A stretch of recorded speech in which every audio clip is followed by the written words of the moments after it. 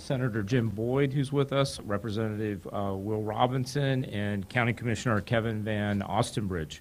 I'd also like to thank Florida DEP. They have had their folks on site both at Piney Point and the port monitoring the water discharge. In addition, we have the U.S. Coast Guard here with us in the EOC, Florida Department of Emergency Management, the Florida Department of Transportation, the State and Regional Incident Management Team, and we've got additional law enforcement. Our sheriffs are here. We have our hardworking staff that have been activated all week, and as you heard, working through the night, Manatee County Public Safety, Emergency Management, our Public Works and Parks.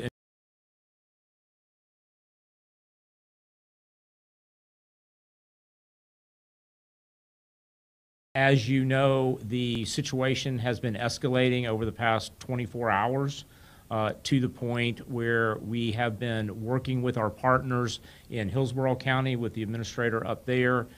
We have recognized that we need to ensure that traffic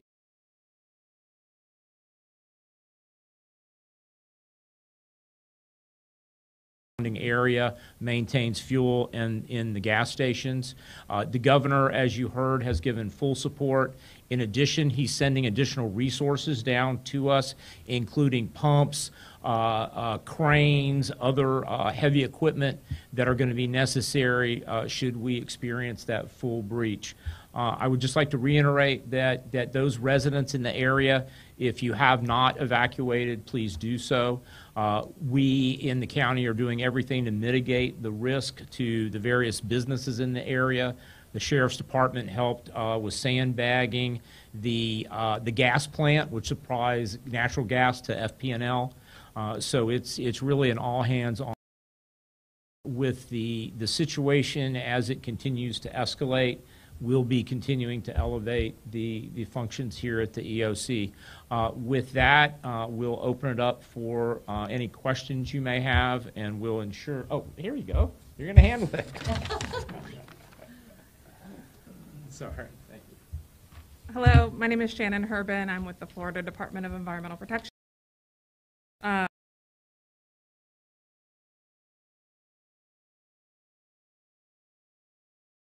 Ensure that the relief our number one priority obviously is the protection of public health and safety.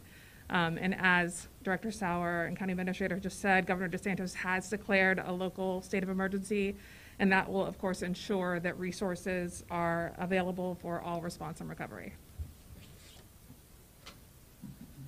All right, now we'll open up for questions. Can you describe what a full release would look like? Are we talking homes feet underwater? What would that look like? Right now, it appears that the flow is going the direction that is planned. We have some charts and maps that we'll be making available shortly as those keys are released. We are talking about should the breach where you see on the side wall, should that create a substantial opening where we've got around now we probably have about 500 to 600 million gallons still in the retention pond, that it would probably escape out. Fortunately, there are areas, low-lying areas, that would absorb some of that. So we're probably looking at an initial sheet of a flow, which would then migrate to the north and follow the terrain down into the bay. That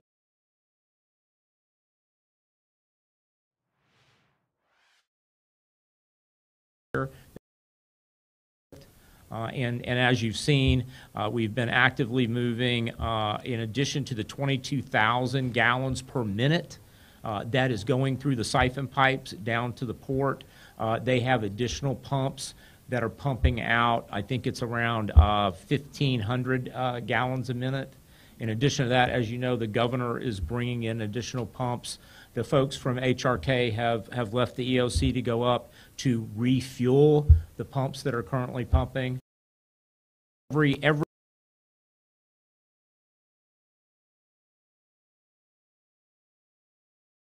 volume of water that would go into the surrounding land. Dr. Hopes, if I could, if you would repeat the question so that all the Got it. reporters can hear it, please. Perfect, thank you. Thank you.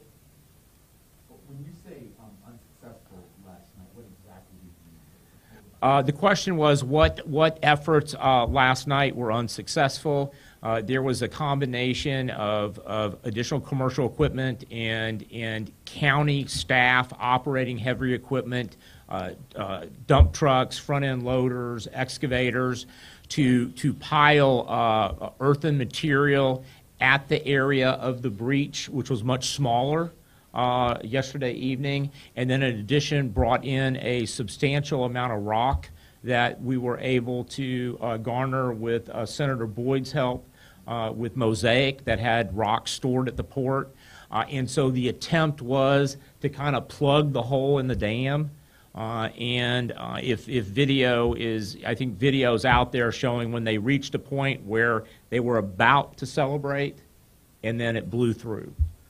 You've got an immense volume of water. You've got 77 acres, and I think it goes up to 25 feet deep. So when you think about opening the drain in the bottom of your bathtub, where you have a minuscule amount of water. So you can imagine the opening that you see in those films with that kind of volume and depth of water putting pressure on that. And so you can imagine the earlier question was, what are we talking about a full breach? We're talking about the potential of about 600 million gallons within a matter of seconds and minutes leaving that retention pool and going around the surrounding area. Fortunately, the population density is relatively low, extremely low. It's a lot of agricultural area, and there are some residual borrow pits that still have capacity to absorb a bulk of that. We've been looking at possible engineering to move some of that rock over to where the road is washing out to continue to maintain the diversion so that some of our key agricultural areas may be protected from that water, keeping in mind that some of the water in that pool is salt water, which doesn't go very well with our potato crops and things like that. So what's being done now? Is this, you just let it go and kind of let it happen? There's no, absolutely not. The question was, so what happens now? You know, what are we doing? There are still key engineers on site.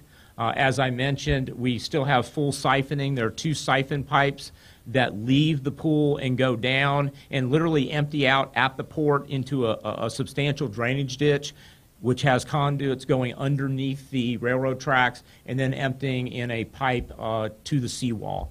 And so that is, I think it's 22,000 gallons a minute. It's been running at full flow. I think we left yesterday afternoon about 2 o'clock, and they opened up the second pipe.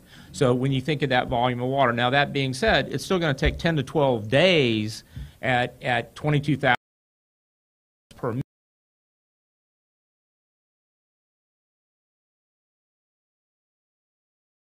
Out of there in a controlled fashion. In addition to looking at possibly flooding some of the existing Piney Point low areas so that at least this material stays on Piney Point grounds with as much volume as possible. The latest emergency alert said that a breach was imminent. Does that mean a partial breach, or are you saying a full breach is imminent at some point? Well, I think if you look at the current, that's a breach.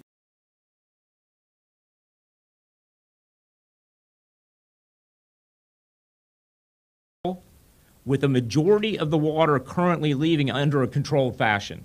And that has gone, and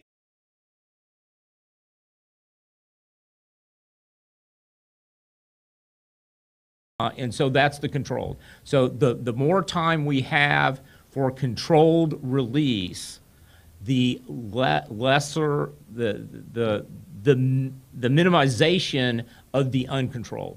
The risk that we're dealing with right now is that uncontrolled release. And if you think of the composition, there is a very thick vinyl liner that you think of it as a soft swimming pool. And they rightly identified that the initial leak in that liner was in the base of the southeast or the east-southeast corner of that pool. So now what you see that opening. So the concern is if that liner continues to unzip, so to speak, because it's probably at a seam that when that opens up, you will see the crevice where the breach has occurred continue to unzip and break that rock away. And so we're all just trying to ensure that we have an accurate projection of the flow and where we need to mitigate so that we still control, even with an uncontrolled breach, we still have some level of control of where the water is directed.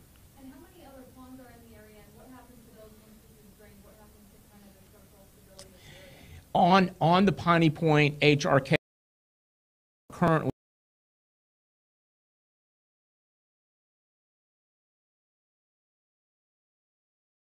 for overflow that can absorb some capacity.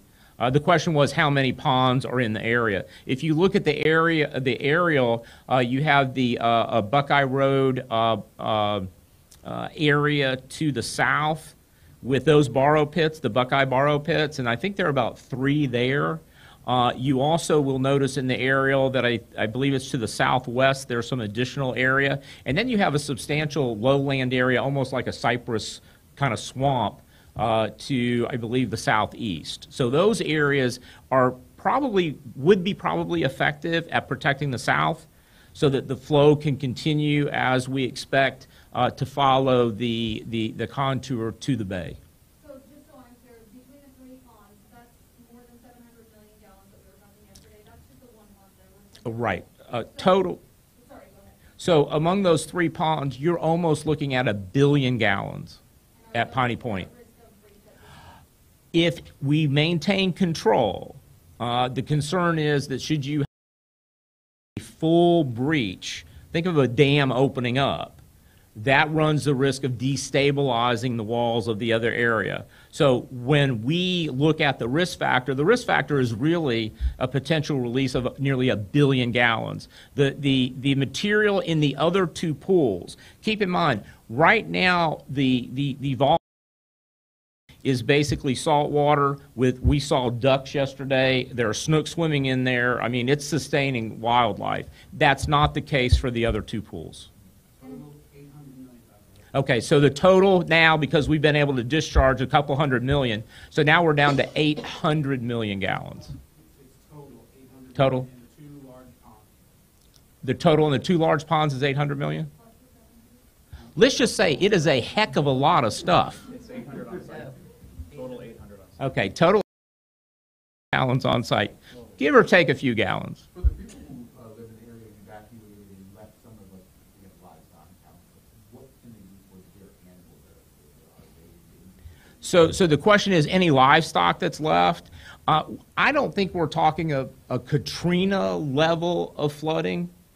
We're probably talking about a few feet, an initial sheet of water, and then a kind of flood, flowing of it. So, hopefully, and I don't think we're thinking like a 30-foot tidal wave like when Katrina went on the shore of Mississippi.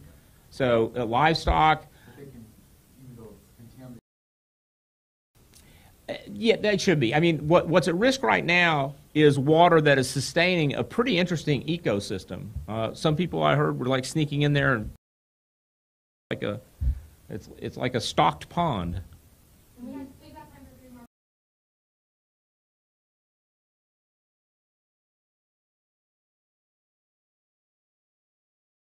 Waterways, what are we seeing now? What's potential here? Well, let's say that we've been trying to contain this water 20-something years. It's what is being displaced currently is not as bad as what we are trying to maintain does not leave Piney Point in an uncontrolled way. That is not our, we're controlling the question was penalties for the storage facilities. That is a whole other issue. That's between the state, and I'm not prepared to answer that question. And you mentioned this is something that you guys have been working on for several years. Why is it a surprise now? Why is action happening right now? Why do we wait so long? I'm coming back to her question. So the state, the Florida Department of Environmental Protection is prepared to, and dedicated to the full enforcement for any damages to our state's natural resources. So that is definitely happening. It's just, right now, our top priority is ensuring the ceasing of the breach and the, of everyone in the area. All right, we've got time for one last question. Has the jail been evacuated? That's the minute. One more chance. And Okay, Allison, so you talked about environmental impact, we've got one, and obviously you talked about the sustained life in there, but what about these other two, the environmental impact, if the So the question is, what regarding the environmental impact of the two remaining? First, let me clarify, we got accurate numbers. So in the pond that is currently being offloaded, about 480 million gallons.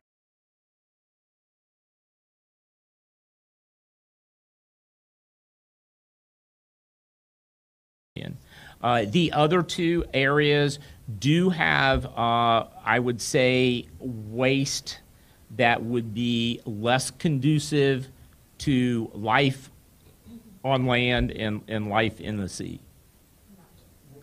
What does that mean? What's in It means that it has the pH would have, in order to safely discharge it, it would need to be treated for pH, reduce the ammonia content, other material.